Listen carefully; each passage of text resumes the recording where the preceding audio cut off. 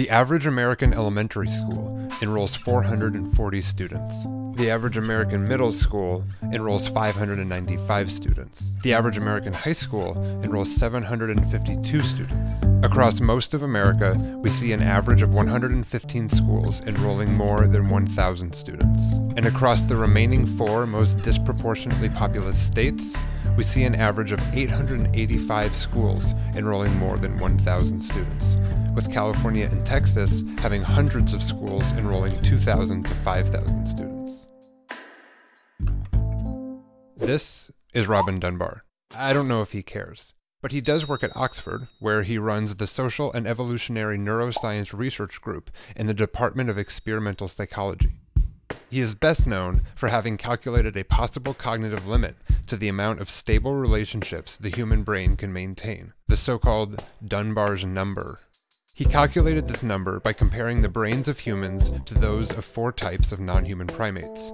Specifically, he compared a part of the brain called the neocortex, the outermost layer, home to our social and emotional processing.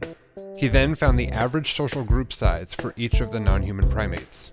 Extrapolating from the difference in neocortex size between humans and these other primates, he calculated a maximum average group size for a human brain to maintain. That number was 147.8, so 150. Most people will say, I have way more than 150 people in my contacts, or I have way more than 150 Facebook friends. Sure, but Dunbar is not describing the amount of people we can maintain some general sense of. He describes his figure as the number of people you would not feel embarrassed about joining uninvited if you happened to bump into them in a bar. So, people you know pretty well. Anthropological research from the Pleistocene era, when our neocortex is believed to have developed, up through modernity has borne out Dunbar's finding. For example, Neolithic farming villages averaged 150 people, religious settlements in the 16th century averaged 150 people, and even now, army units average 150 soldiers. To quote Dunbar again, primate social groups, unlike most other animals, rely on bondedness to maintain social coherence. So, when groups start getting much larger than 150, we become less bonded to one another and we experience a diminished sense of obligation. The less obligation we feel to each other, the more rules and restrictions become needed in order to maintain even a crude sense of cohesion. This is Deborah Meyer. She cares. In fact, she cares so much, she is considered the founder of the small schools movement. And she has either opened or helped open more than 50 schools in Boston and New York City, each with 400 students or less. Through this work, she has identified 7 reasons for the success of small schools. First is governance.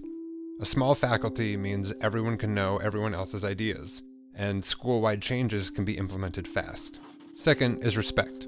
To quote Meyer, a culture of respect rests on mutual knowledge, and even then it's hardly automatic.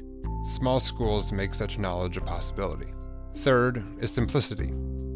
In Meyer's experience, a school with a complex organization inevitably has to simplify the minds of its students, while a simple school organization allows for intellectually complex students. Fourth is safety.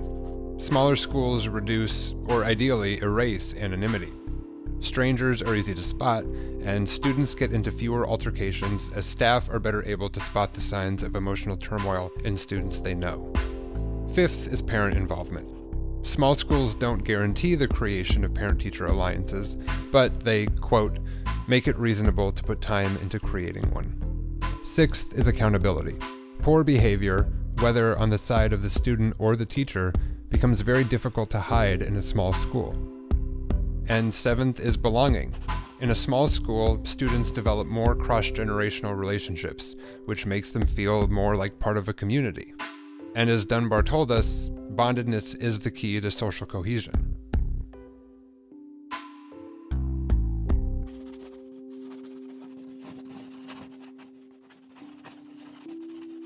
Because when all is said and done, people are still primates.